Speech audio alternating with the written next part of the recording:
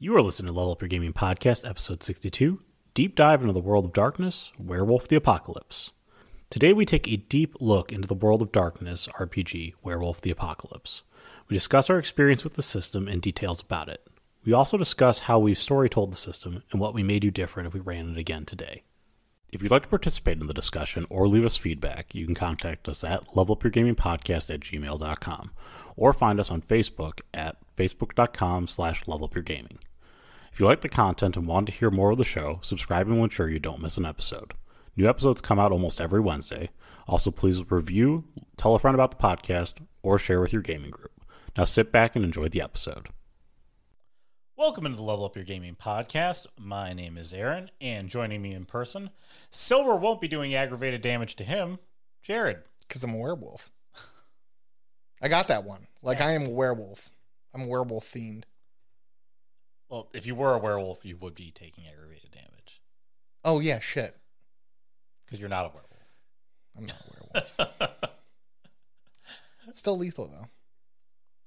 But if you were to hunt Jared, I would suggest using silver. Just in case. Just in case, you never know. You never know. It's quite expensive. Oh, how's your week been? It's been good.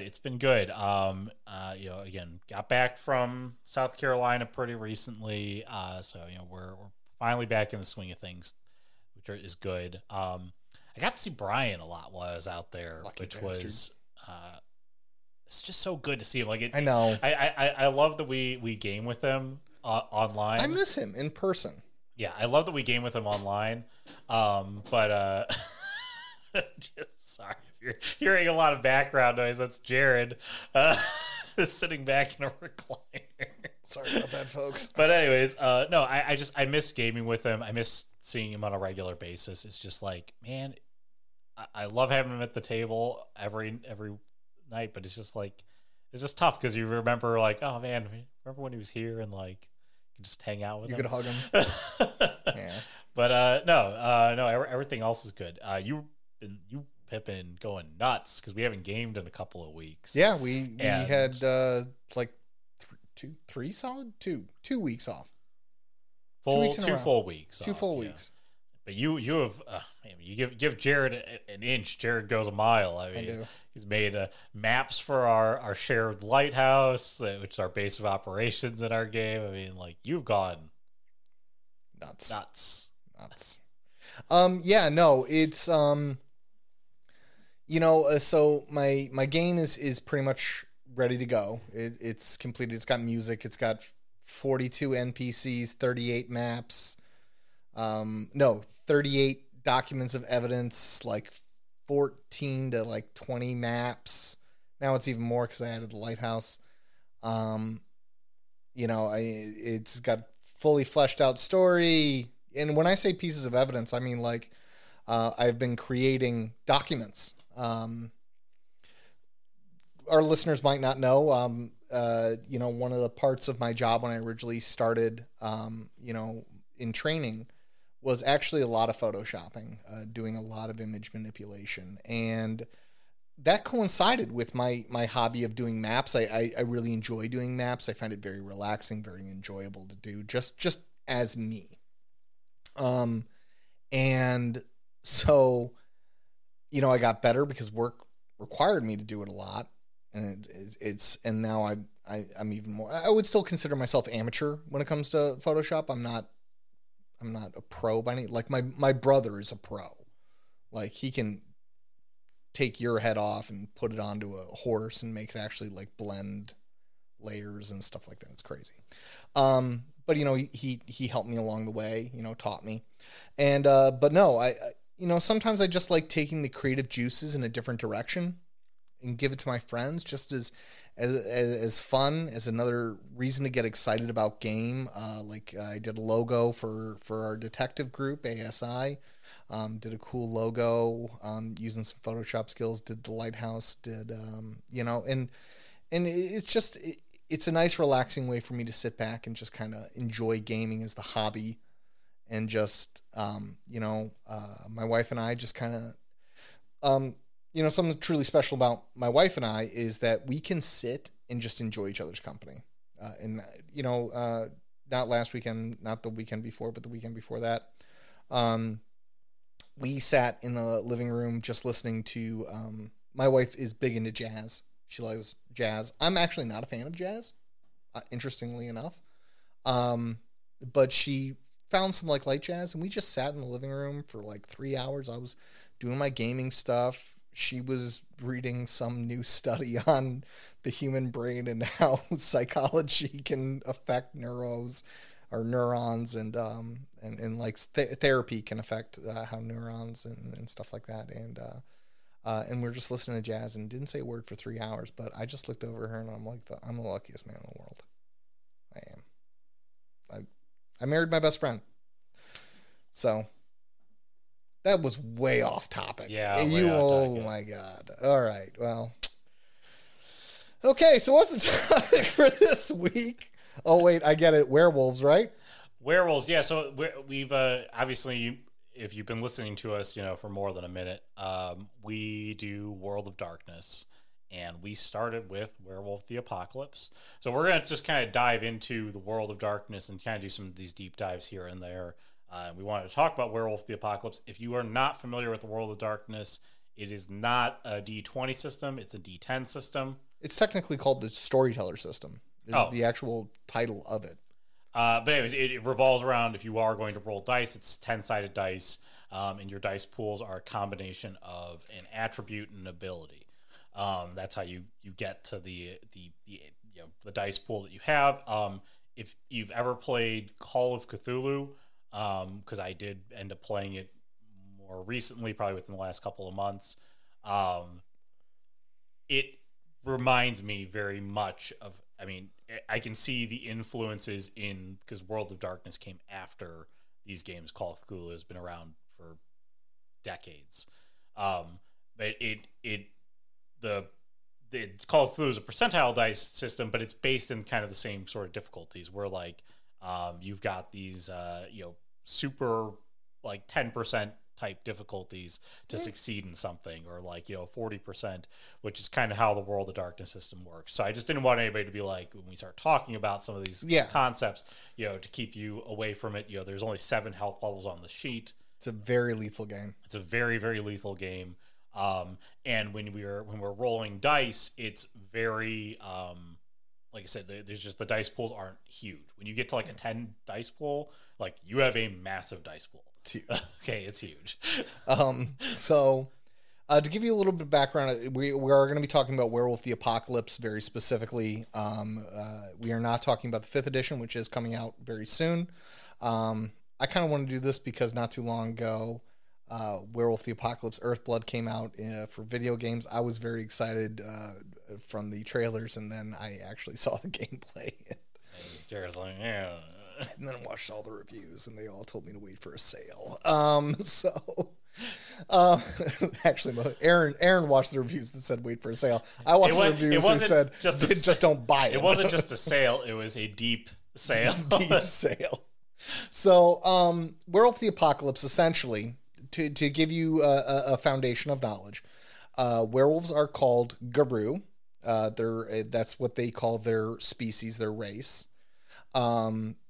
Werewolves are essentially chosen by Gaia, or the spirit of Mother Earth, to defend Earth against evil, which is personified by a creature called the Worm. And there's also 2 other great spirits. There's the Weaver, which is more like organization, technology, advancement. And then there's the Wild, which is pure creativity. So those are the 3 main spirits. And then you've got Gaia, Mother Earth, who wants, and there are several other spirits out there. And if you are interested, there's so much online to learn more about werewolf if you want to learn about the Celestials and how they all align. It's very cool. But what I really wanted to talk about, as Aaron mentioned, Werewolf was like one of the first World of Darkness game we ever started with. That was how we got into the World of Darkness, was Werewolf. You brought Werewolf 2nd edition to us because your brother had played it. Yep. And that's what you brought in. And I remember we did that game, and we knew nothing. We knew nothing about werewolves. And I almost feel like if you want to talk about the evolution of us playing Werewolf, I almost feel like learning more about the inner workings of how Werewolf worked almost made our games worse. It did. It really did. Because in the first game, you had no concept of how many werewolves were supposed to exist. And even in our most successful game, you didn't really have any concept of how many werewolves were supposed to exist. No. And in in that first game, it was such a new system. It was so brand new and to us, and there's just, I mean, that was the one where it was a whole new world. Exactly. I mean, it was such a good, and you just rolled with it really well. It was the first time that we ever dove into a long story as well. Right. And and we grew, and Aaron's right, as we learned more, sometimes we actually got worse. So to kind of give you some more foundations about the antagonists of the system. So the worm, the evil spirit, essentially uses human pawns to destroy Mother Earth.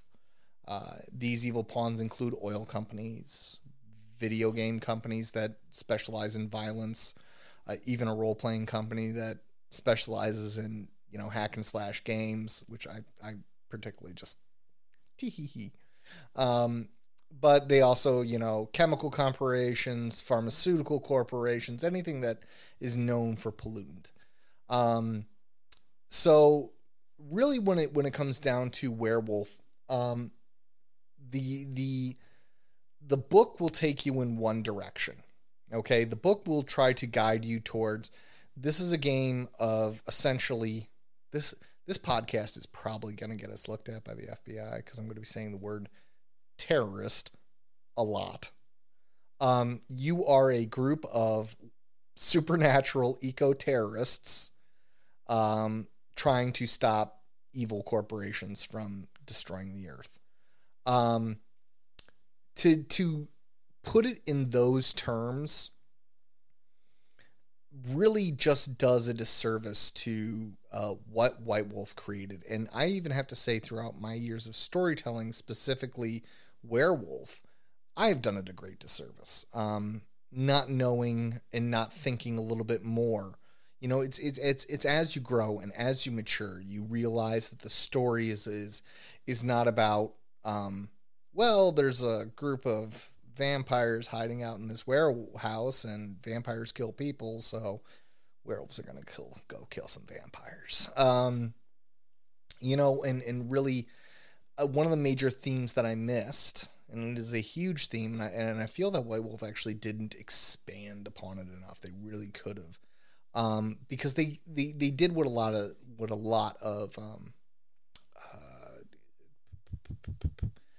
of gaming companies do. It's give you options. Mm-hmm. And there's a reason for this. The reason that they give you so many freaking options is because they want you to buy more books.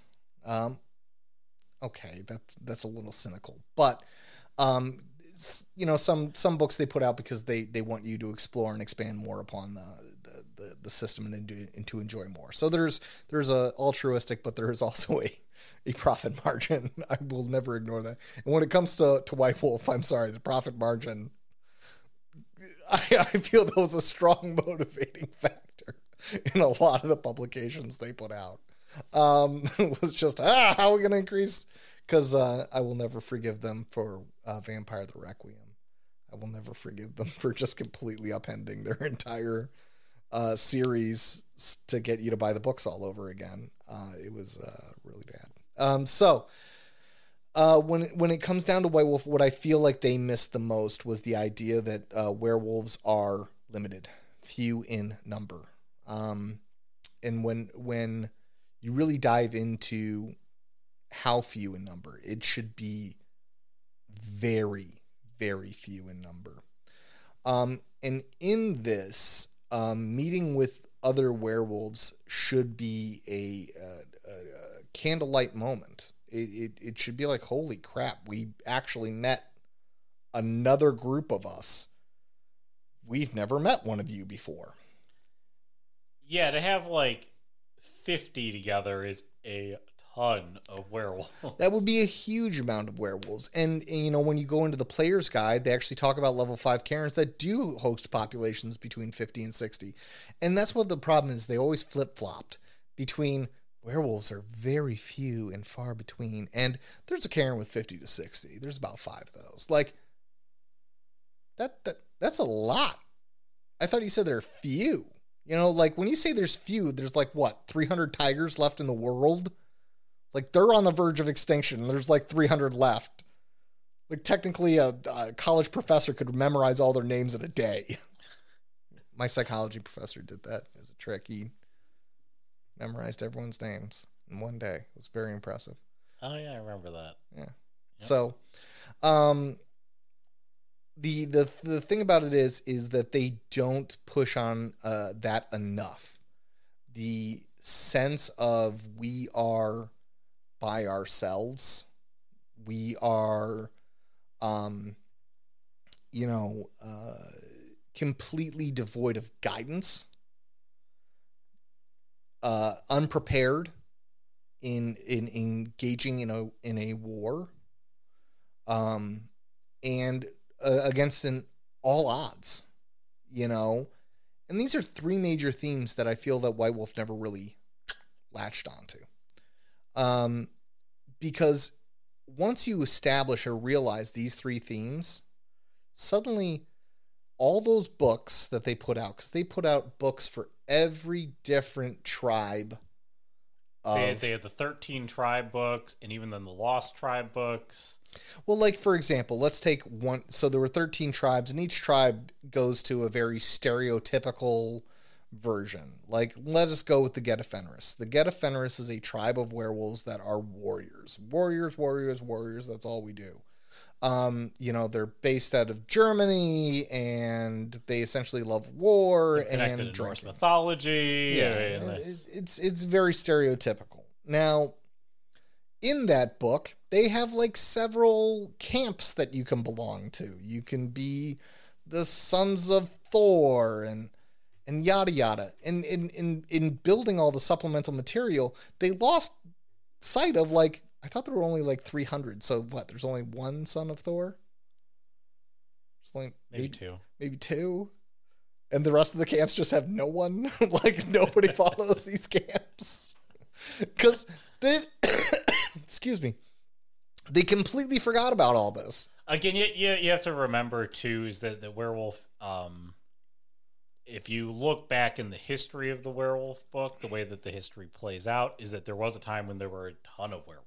There was, before man learned fire, essentially, werewolves were plentiful. And so maybe that's what they're getting at.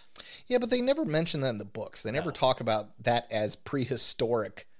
Like, we had camps back before man hit rocks, and then you'd go, well, I think Thor doesn't come into mythology until, like, the Dark Ages. And they're like, well, good point. But they lose sight of that. Now, if you are crafting, or if you are thinking about walking the world of Werewolf, or looking for a different story, right? Let's say, I am hoping this podcast reaches somebody who's maybe in between games, wants to have a different look on Werewolf, wants to embrace 20 plus years of experience doing Werewolf. I mean, that was our bread and butter.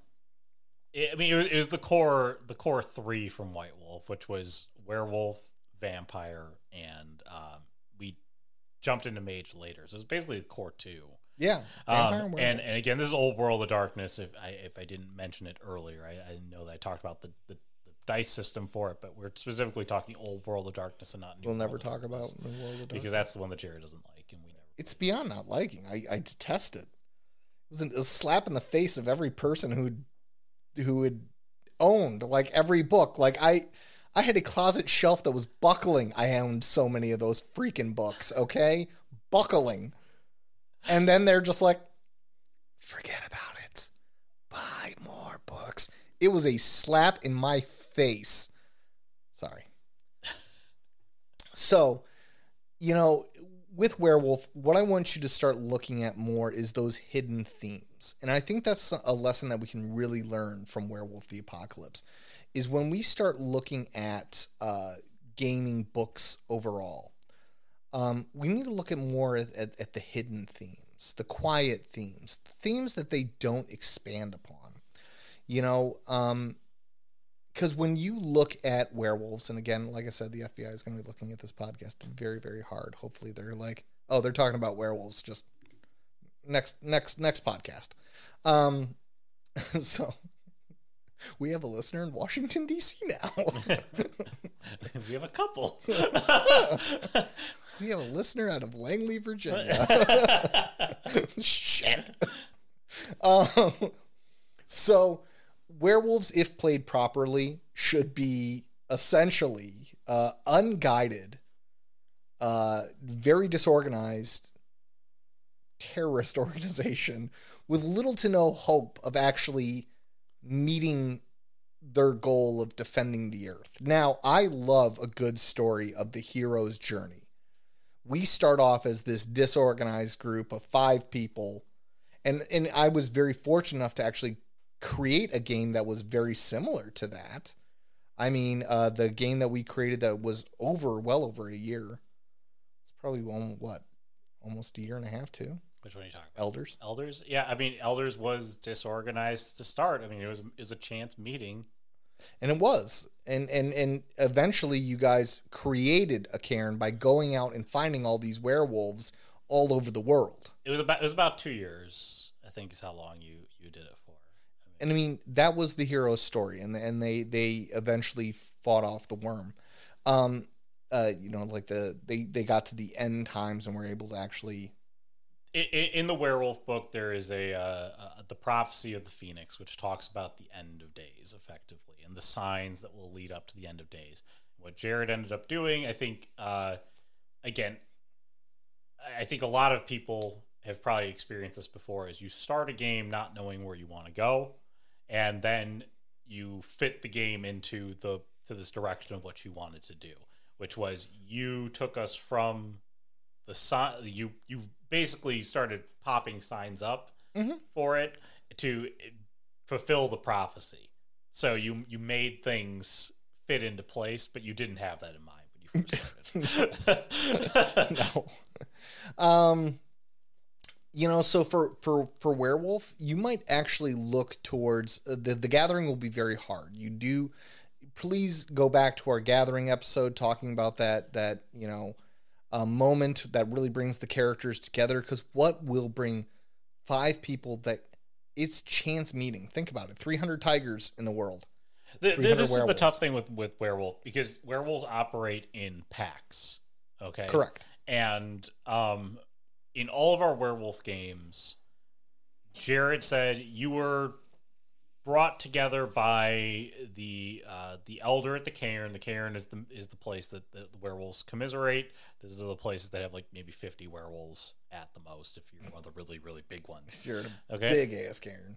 So the alpha of that cairn, or the head of it, is going to bring you there, and he says, you are now a pack. Oh my god, I did that so many times. This is how most of our gatherings went. And here's the thing that probably would have been better than that, is instead of saying you are now a pack, we were a pack, and we've already established ourselves as a pack. We built the background story as to why we came together as a pack. Would have been much better. And Jared just said you were summoned by the alpha, and the alpha wants you to do this. Okay, it makes that beginning better and easier, because obviously what he's skipping there is, why the hell would I assemble a bunch of rank 1? Why would I assemble a bunch of green people into one group when I could evenly distribute them amongst my experienced groups and they would learn and grow? Yeah, why would I do it and then send them off to what we do? And then this has kind of led us to, down the line we started saying, and again, people do this in D&D a lot as well, which is make level 5 characters, or we make rank 2, rank 3 characters. It just makes the experience a little bit better, but we still never got to the point of like, you're already a group. It was, I put you together, and it was always weird. It's always weird. Don't make it sound weird. It was because we were assembled from all over, and so like again, this is the like you're assembling heroes from all over the world, and you're putting them together, and you're like, you're the greatest team that ever was, and you'll do great, and you'll take care of great things. You know what? Fuck you too. All right, I was growing. I'm not telling you that you're a horrible person yes, or anything. You are. And point of fact, very sharply. This was a lot of our gatherings. It was a lot of our gatherings, but let's tell the world. No, and it's good that Aaron actually tells the world, because that's how we got better and what we're trying to do is avoid you having the same fate. But I mean, the reality is that you're going to put your players together in a pack, and you're going to make them work together. And this is where things come into, again, if you want to go back a couple episodes ago to episode about fitting into lanes, werewolves are 13 tribes. They have stereotypes against one another. Okay, there are werewolves which are the Silver Fangs, who are like born leaders. Okay, and then there are the Shadow Lords, who are also born leaders, but they stab people in the back. They're the best tribe, though, okay, so. And then there are the Bonars, who are basically bums, and then there are the Black Furies, who are an all-women tribe. I prefer the term. What is the term? Homeless? Oh, indigent. There we go. Indigent people. Okay, and you've got the Geta Federists, who are the beat shit tribe. Like you said, you have the Black Furies, who are all women, and if you happen to play a male Black Fury, you are treated like shit. And the funny thing is, if you only got 300 people left in the world, you're not going to treat the male just because, like, we had a male born, so we're going to treat him like crap, so he commits suicide, so we're down to 299. Okay, and then there are the Uktena and the Wendigo, who are different Native American tribes, and then you've got the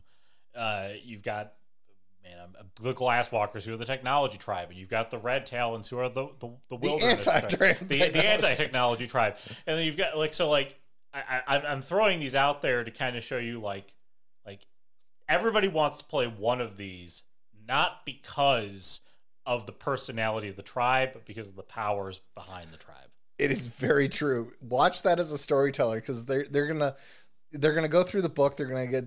It's like when people go through the book and like immediately go to the spells list. This is literally choosing your class in D&D. The only difference here, though, is that your alignments, in the way that like they already have preconceived notions of the other classes. Okay, like that's the problem. Let's see. Like, 13 tribes. I mean, what you got? Like, if you divide 300 by 13, like, what is that? I mean, so it's like 4 people per tribe. Jared's obviously, giving you you probably have like 500 werewolves. Well, what I'm suggesting is read those books, and then just take a lot of that crap out. A preconceived notion about 50 other people on the planet. Here's the thing: if you are the last 50 on the Earth, I'm not gonna care that you are into computers and I'm not. We are the last people, and that is an unknown and untalked about theme in Werewolf, is the coming together because we are the last. We are the only hope. We are the last Jedi. I'll take anyone. I'll take anyone. Okay? You're not going to have a tribe of female werewolves that number, 50? Who are like, no, we hate all men. No. They won't work with men. And they won't work with men. No, there's 500 of, even if there's 1,000 of us, that's all that's left. And it's an untalked about theme, and it's a golden theme. It is the hero's stand. It is the Spartan 300. Even with that theme, if there's so few of them, like, okay, so there are 3 breeds. There's Homid, which means that you were born as a human. There's Lupus, which means that you were born as a... So when you play Werewolf, you pick 3 things. You pick the tribe that you're a part of, you pick the moon that you were born under, and you pick the breed that you were born into. And these three things determine your power set. Okay, and they determine starting stats. They determine a lot of things. They determine what powers you get later. They determine what powers you get later. And so I bring this up because the two that are pretty straightforward are Tribe and Auspice. So Auspice is the moon cycle that you were born under. And it's your job within the Garou Nation. Yes. But the breed is the one that's the funky one. Okay, because the reality is that if you read the book, most people are supposed to be born Hamid or human. Okay, few people are supposed to be born lupus. Okay, which means you're probably a red talon because it's doubtful that you're going to be a glasswalker and a lupus. Okay, because you were born as a wolf, but and many people have played that. You lived your life as a wolf, but the reason why people wanted to play it wasn't because they wanted to play the non-technological glasswalker. They wanted to play it because they had 5 gnosis. And gnosis is what fuels it. It's their amount of spells they can essentially cast a day. Yes, and then the sweet spot between the two was Metis. Okay, but here's the problem: is that Metis are born as a Krynos Garou. Okay, which means that they're full werewolf. When they're born. Okay, they probably killed their parents. And they are treated like crap. They are the bottom of the totem pole. And it's interesting because, like, if there was only 500 of you, I gotta be like, like, I know we're supposed to treat you like crap, but like, we're running out of us. Dude, we got 500 left, even if we got 1,000 left. Okay, so like, I while you were talking about the breeds, I looked it up. I ran the math. Okay, there's like 40 of each tribe globally. Okay, global. We're talking global. 40 of each group. And that's a strikingly long or small number. But what essentially White Wolf was doing, and their major mistake, and what I hope that you avoid as a storyteller, is they base that off their vampire book. Vampire is their flagship. It's their moneymaker. And vampire works great because there are preconceived notions, and these vampires do tend to embrace or take people in that fit their preconceived notions. So for example, the Toreador. The Toreador vampire clan are very artistic. If I am a vampire who is an artistic person, I'm going to want someone who has the same interests as me, someone that I can put up with for eternity, because we don't die. I hope he likes art too. I'm going to only embrace somebody who enjoys art, so the stereotype propagates. We will deep dive into vampire because I feel like that's its own ball of wax, but like, they have the same preconceived notions, and Jared is right. Vampire is the book that, if you probably heard of White Wolf and World of Darkness, it's vampire. It's vampire. You've probably played a vampire game if you've played World of Darkness. Werewolf came after vampire. And essentially what they did was they ported over that section of having preconceived notions, and they forgot about, there's only like 38 of these and where if you look at how they scaled the power. I mean, again, this is one of my gripes with White Wolf as a whole, is that power, and why we sort of kind of created our own world, and we were kind of homebrewing. And again, we'll talk more about homebrew in a later episode as well. But the reason why we homebrewed what we're doing right now is because we've played in these systems and none of these things work together. They just don't. They unfortunately they don't play well in the sandbox together. We have told successful stories in every mode of them, but Werewolf is a funky one because the best stories that we told in Werewolves are when we said werewolves are abundant. Yes.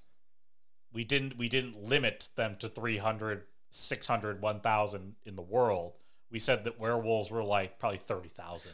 Yeah, but we did it because we locked into those preconceived notions.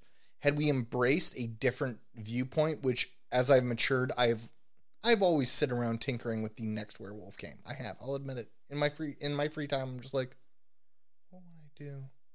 No, I would do this. I'd do that. Maybe that. So I've always tinkered with it, and I've realized the errors in old ways. If you create it where they're not abundant, where they're coming together as a group of people, it is such a tremendous story of a small group of people on the verge of extinction fight to save the world. Is that not almost every freaking Netflix show ever? A small group of people fight to save the world? Don't get me wrong. Werewolves as a actual werewolf, meaning that they can shape change, are few. Kinfolk are people who hold the werewolf gene, okay, meaning that they can birth other werewolves, which are kinfolk. Those are abundant. There are a lot of them. Yes. Okay, it's just that the conception of somebody who turns into a werewolf, because if you follow along the werewolf thing, you basically at adolescence you transform for the first time, and then you are taken in by other werewolves to be protected. Kinfolk were the family that likely, like, you were born into, but you are taken from them and brought into this kind of eco-terrorist world. So like there's eco-terror. But it's interesting because you think about that again. This is another thing that we never explored as werewolves. Is it happens at 13? Yeah. Okay, that's when you are brought in as a cub into the werewolf world. Below rank 1, this is brand new werewolf. This is you're not even allowed outside of the Fortress of Solitude, also known as. This is New Mutants. Yes. And you know, it was just, these are some golden themes that I really hope to spread at Werewolf, and looking at the beauty of the game, not how they wrote for business, because they were putting out that business, right? They needed to put out a book. They had a great primer for Vampire. They ported over a lot of the themes, but it's those small things.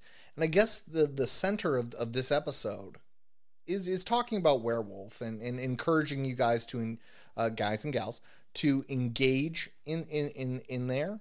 Maybe enjoy it a little bit. Aaron and I have a lot of experience, so if you email us, message us on Facebook, need some more advice on certain things, we're more than happy to help. Is to look for that golden egg that's hidden in between the pages. It's not smack dab on the front page. It's because had we looked at Werewolf in that sense of this is it, and we're against all odds, what hero story? They essentially hand you what every D&D game tries to be. You start off as a ragtag bunch trying to stop X evil. Except in D&D, you create the X evil. Werewolf handed it to you canned. Its name is the Worm. And it is, and here's bad guy organization 1, 2, 3, and 4. And now, congratulations, we've inducted you into the world of eco-terrorism. And it's funny because as someone who enjoys modern history, the history that I actually studied in school was modern history focused on the Iraq and Afghanistan war, or the global war on terrorism. That's what I studied. I still study it. I still listen to all the books because, I'm always flying, so I listen to books on tape. But to understand that organization are evil, it gives you so much more insight into what a werewolf group would be. People who are at age 13 transformed into a monster are then taken by other monsters and told these laws and these ways. But the thing that I never saw back then was it's an old man, always fear an old man in a war because he has lived a long time. Telling you preconceived notions. If he were to follow the book, he would be telling you preconceived notions. He probably, let's say he is a Get a Fenris, he probably hasn't met a freaking Glasswalker. Whoever taught him said, well, the Glasswalkers, they're all into, and let's say he became a werewolf in the 80s. They're all into those Mac Apple computers. I guess maybe that was our failing in players in this. I think maybe you started. No, it was failing in the storyteller. I know that you always tried to go for less and less werewolves, but maybe there was a failing partially in us as players, being that we never embraced that story of kind of the desolation piece to it. I wonder what a werewolf game today would look like. Maybe you'll find out soon. No, but no, it can be so much more emotional, especially when there are so few, and they're connected by cells, and cairns are tiny. Cairns are a campsite that you visit and you try to keep alive. The one other thing that I want to point out with, and again, there's so much more to the werewolf because there's other shape-changing breeds and stuff. Well, yeah, there are other shape-changing breeds, but we're not going to get into we're not going to get into that. But and I think one of the things that led us to kind of go our own direction and create our own things. I know that you wanted to kind of redo werewolves in this world. Well, that's what I've been doing, yeah. But one of the things that we always talked about was this, getting away from, because the story is always the same. The story is stop the worm, stop the worm, stop the worm, stop the worm. Okay, so like, what are we supposed to do? Stop the worm. Okay. And that's tough because once you've played, and again, this is probably one of the things that made it hard to continue to play Werewolf. Once you've played through all the way to the end and stopping the worm, like, it's hard to stop the worm again. Okay, it's hard to play the same story again because we stopped the big bad guy. Okay, so when we come back in and we play another story, it's hard to come up with a fresh story. Always remember that with the werewolf game, that maybe your big bad guy is a bad guy and you can never stop the worm.